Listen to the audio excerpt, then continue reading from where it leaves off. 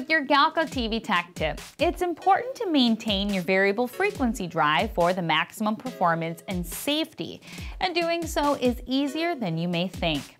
Integrating these simple steps into your preventative maintenance program can help ensure many years of trouble-free service from your drives.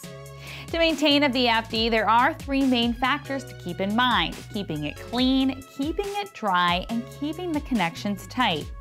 This video will focus on keeping it clean.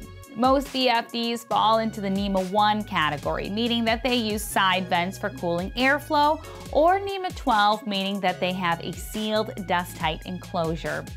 Because of the open vents, NEMA 1 rated VFDs are susceptible to dust contamination. This can cause a lack of airflow, resulting in diminished heatsink and fan performance.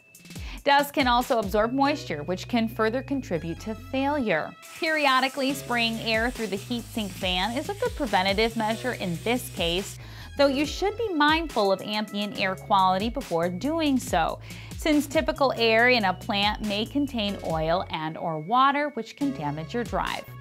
Canned compressed air also often contains oil, and oil-free compressed air can be difficult to come by. On top of all of this, blowing compressed air can run the risk of generating electrostatic charges in your drive, which should also be avoided. A non-static generating spray or reverse-operated ESD vacuum can be used to clean your drive while also reducing static buildup. The common plastics used in normal vacuums can be prime generators of static electricity, while the material in ESD vacuum cases and fans use a special non-static generating plastic. Check out our other videos for more tips on maintaining your VFDs, and make sure to visit Galco.com for all of your industrial electronics needs.